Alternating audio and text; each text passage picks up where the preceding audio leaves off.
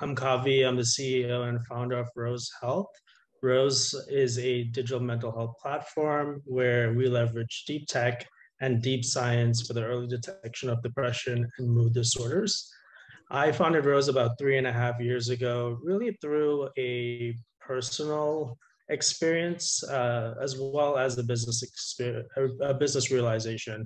My background is in healthcare investment, so was a healthcare M&A investment banker for JP Morgan and for SunTrust, and then transitioned over to Northwell Health, where I worked in their new ventures and strategy group and worked as a young executive to build our own health insurance company, Care Connect. And that's really where I saw the business side for a digital solution, saw that there were tools available for chronic conditions like diabetes, heart disease, oncology, but sort of lack of tools that were available for mental health. And that really showed in our financials as well as with leakage from our platform, because we would see our patients going through decompensation and leaving the health system as a whole.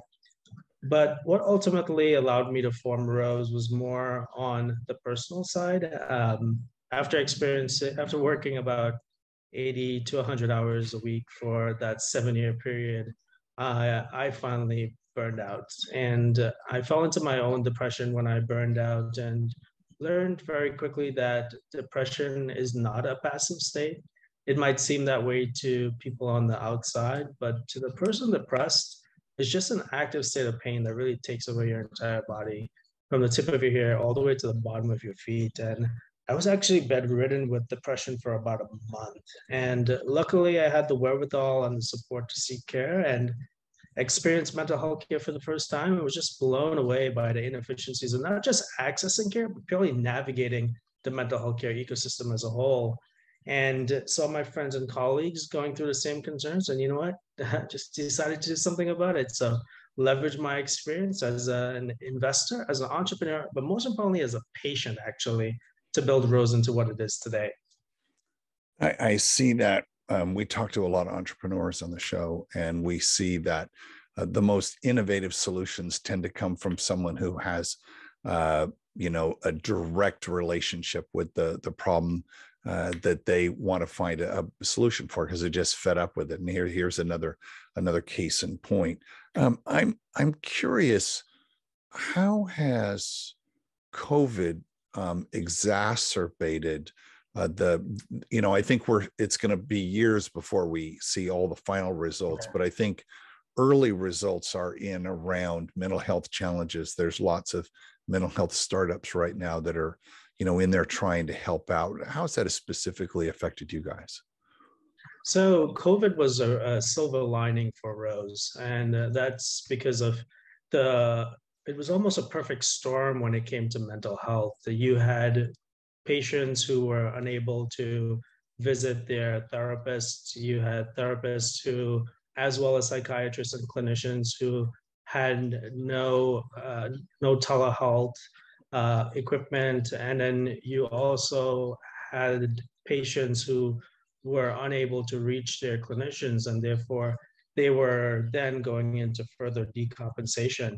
So we saw a significant amount of new traffic and new folks who were not just using telehealth, but really honing in on mental health concerns and challenges.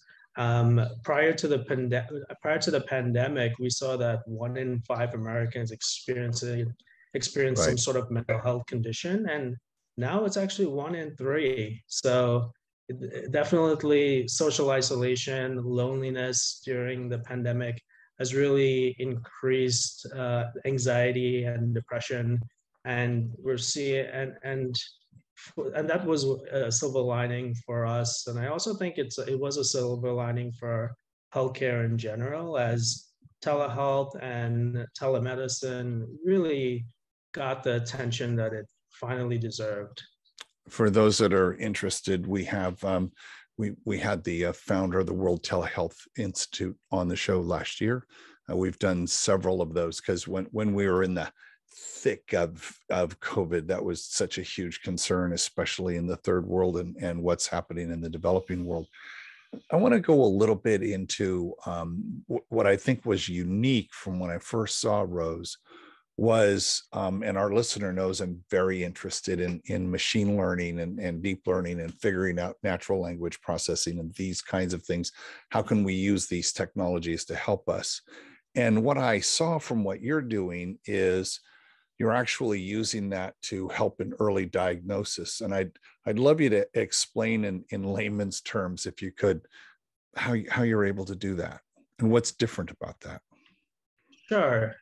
In tackling this problem, I knew that from my experience in healthcare, that the only way to really solve this problem was to leverage technology to augment care. This really was not this was not a problem that we can just throw bodies at, because there just aren't enough bodies. There aren't enough therapists or psychiatrists out there to help these clinicians. So as a result of that, we've created a series of algorithms that allow us to be able to predict when patients are experiencing or may experience a mental health condition. We're able to see more efficient ways of providing access to help, monitor progress, and increase understanding of the patient, and the patient understanding more of their condition. And to answer your question, the way that we do this is really by exploring and utilizing the patient's own data, so their health data. So we look at data on we look at asynchronous, synchronous data, as well as active and passive data collection and digital biomarkers to help us determine and risk stratify a patient. So things like your smartwatch being able to pull your activity, being able to pull your heart rate, and then looking at your phone, being able to look at the light sensitivity monitor or the accelerometer.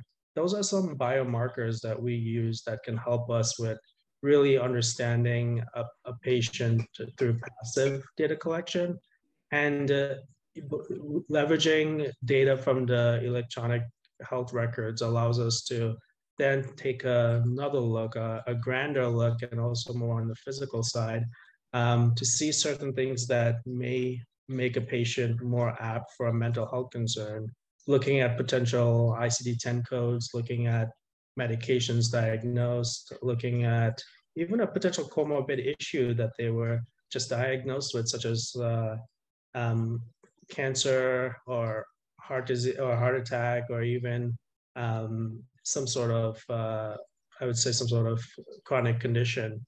And but then the signals that you're getting, you're interpreting these signals, and I've looked at your team, and you've got a lot of researchers and a chief medical officer. It feels like you've got the intellectual horsepower there to figure out what are the right things to do with this data.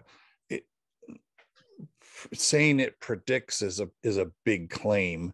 How have you gone? How have the clinical trials gone in terms of, like, because that in any new idea like this, we while we love the idea, we want to. This is very serious stuff with mental health. How have the trials gone, and what kind of tests have you done? Sure. So we are based from Johns Hopkins, or rooted within Johns Hopkins. So we love our studies. We completed a phase 1 RIV study in Baltimore last year. It was a 45 patient study, 30 on the intervention arm and 15 on the control. In that 5 weeks, we saw that 79% of our patients used the platform every single day for that 5 weeks. We saw that 73% of patients improved with their depression scores, going from severe to mild or moderate.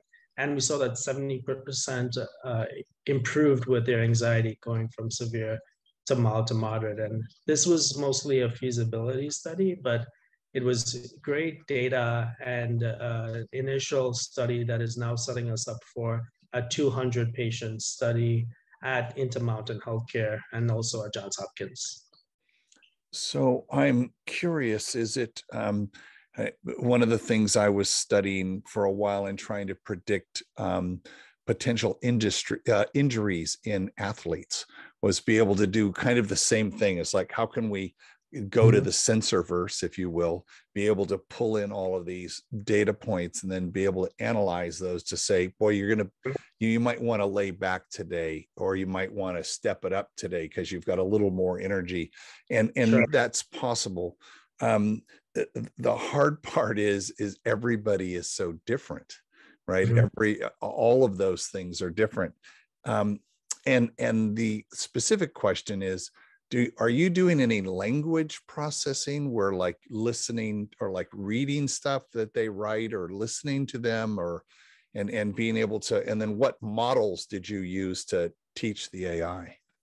Sure. So yes, we leverage journal entries. We all know the value of journaling when it comes to therapy with mental health, and we've taken advantage of that by building an in-house natural language processing system that runs on the journal entries, and we're able to then detect semantic tone. So we can leverage sentiment analysis, and with a 95% F1 accuracy score, we're able to determine whether a person is going through anxiety, depression, family issues, health issues, relationship issues. And then when we target it even more, we're able to create a ROSE score, which is essentially a patient's mental health credit score. Sure. And that ultimately determines the care pathway and the type of information that ROSE produces to the patient.